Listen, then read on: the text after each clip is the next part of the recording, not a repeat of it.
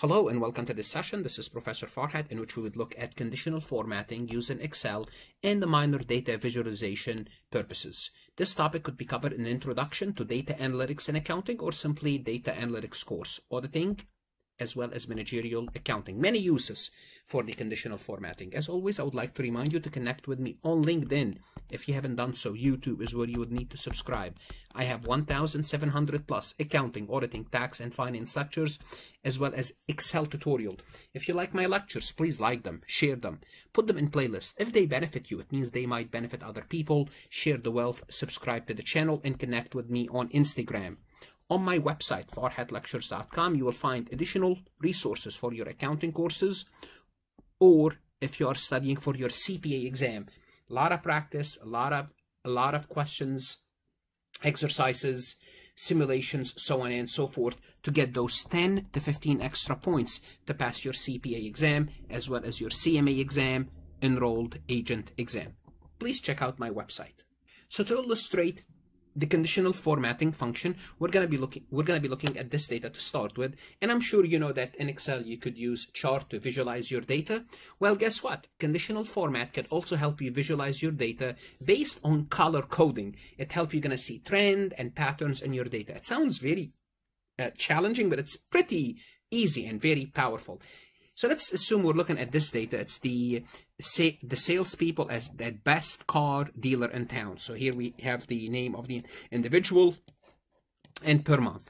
And what I can do real quick, for example, if I want to know who has the highest sales or the lowest sales, here what I can do, I can highlight all the names. Highlight all the data that I want to examine, click on conditional formatting, and what I'm going to do, I'm going to be using color scales. And I like the yellow, red, and yellow, and green, because people are familiar with that. Let me click on that. And what's going to happen, it's going to highlight the large numbers, the large figures. For example, in March, I see that Ashley had 183,282 in sales. Also, in May, Anthony had 181,942. Notice it shows me the large numbers. It also highlights the low numbers with light green. For example, here I see that Anthony in January didn't do very well. He only had 12,700. Maybe he did not, he started late in January, or Anthony was still in training. But I noticed by May, his sales reached 181,942. So this is a good way at looking at the data. Or let me clear this conditional format. I'm going to show you later how to clear this. So I can either clear selected rules, or I can clear the entire sheet. I'm going to clear those selected rules. Also, how can I use conditional data? I can use it, for example, if I'm looking for all the sales that are above 160. So those are really impressive. So what I can do is I can click on highlight sales rules, greater than, and here I have a greater than. If I look for less than, for example, if they're too low, too high, in between a certain figure, a specific sales number, a cell that contains a certain text. If I'm looking at dates and duplicate value, I would look at later. But let's assume I want to see which salespeople reach at least per month above 100, and let's make it 150,000. 150,000, make it 160. 160,000. I believe that number is impressive, and I want to reward them, or I want to know who they are. For example, Ashley in 2 consecutive months reaches above, the only person that in 2 consecutive months reach above 60. I can know this right away. I would notice that here and there, Joseph also had 2 months. I notice here that Adam did not have any month above 160, as well as Bill and Tom, so maybe they need additional training. So notice I can real quick kind of get a good idea about who's doing well and who's not doing so well. And what's neat about conditional formatting, they have some preset rules, and basically kind of you could see those numbers in data bars, and let me show you what it looks like. It's not really good here. I'll show it to you in a different scenario. Let me highlight everything just to show you how it goes. So you just, and the higher is the number, the higher is the bar. Obviously, it's a bar. You should be familiar with bars. You could look at color scaling. I showed you how color scaling works. Or you could use icon sets. For example, here it tells me right away for the month of February who is doing really good, like the green, that person that's doing really good, Avi and Ashley. And who's doing in between the yellow, and who was doing bad in February, Anthony L. Same thing in January. I would know right away immediately what's going on really quick. So that's the beauty of it. Now let me clear this. I'll keep this conditional format. It doesn't matter. The reason I'm telling you this, because when you want to clear the rules, you could clear the rules from the selected cells, or you can clear the rules from the entire sheet, or you can manage your rules. So you could have many rules at the same time and you could manage them. For example, here I have the cell above 160 and the icon sets. I'm going to delete both, because notice you could have more than one. I'm going to delete both for, well, delete this one and I'm going to delete this one. Now I cleared my rules. Another way to use the conditional formatting, let's assume, and I use this a lot in my classes when I have grades. Sometimes I have 36 students and I want to kind of highlight who's doing the best and who's doing the worst and who's in between. So I could click on my, select my data, go to conditional formatting, and I'm looking at the top bottom rules and I want to see the top 10% in the course, and I only have Justin. Now I can, I only have Justin. I also want to see the lowest 10%, the top and the bottom 10%. Let's see.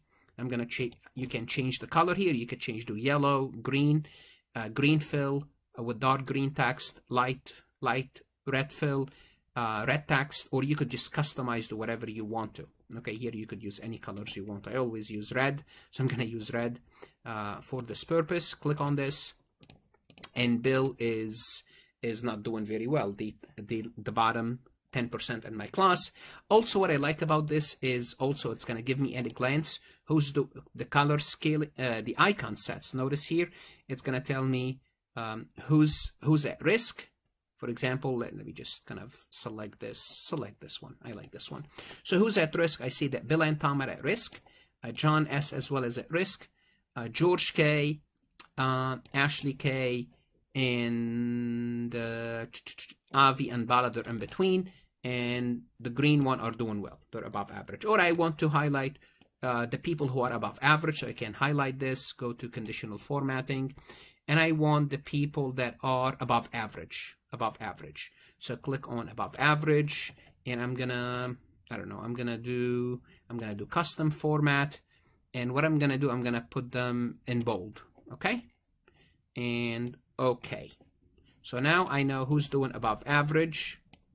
Okay, these individuals are obviously the green ones, as well as George K. now doing above average, based on the average class. So this is how I can the many uses of conditional formatting. Also, if I have two lists of items, for example, I might have my cash ledger. For example, I wrote those checks in my company, and now I receive my bank statement, and I want to know which check did not clear. So basically, I'm looking at two lists.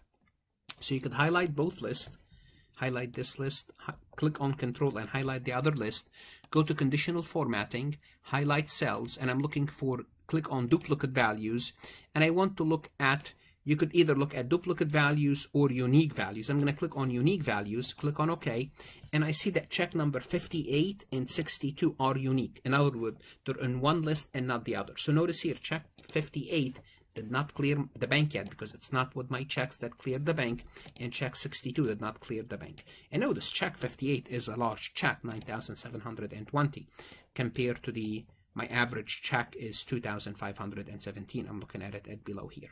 So those are some of the many uses of conditional formatting. Now, how would you use your conditional formatting? It's up to you how you're going to use it at your work. As long as you know its capability, you'll be able to use it, whether you are detecting fraud, using it for internal control, financial statement analysis, or simply to manage your business.